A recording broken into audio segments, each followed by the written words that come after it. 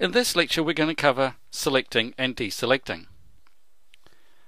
Selecting and deselecting objects is fundamental to using Vectorworks. If you can't select an object, it's impossible to delete it, or copy it, or mirror it, or do anything to it. So it's really important that we cover this.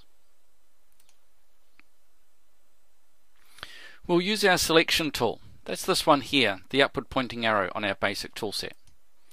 If you move near an object, your cursor will change shape and you can click on that object, and that object is called selected.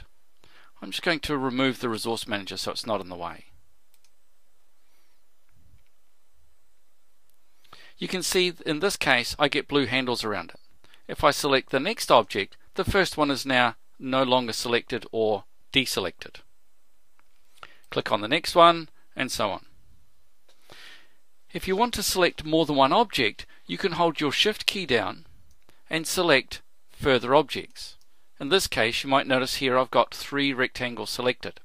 So the object info palette's helpful here because it's going to tell you how many objects you have selected.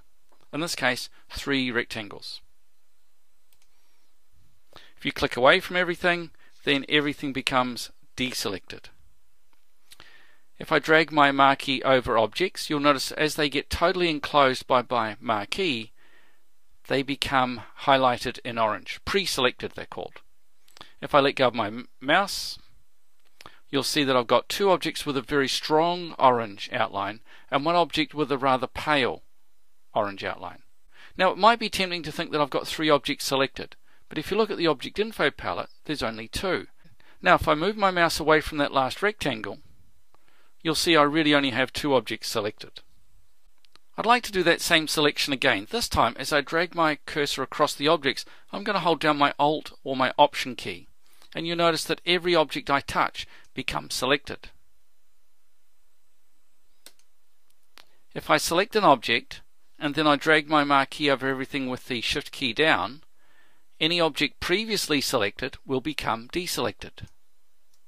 Notice how this middle rectangle is no longer selected.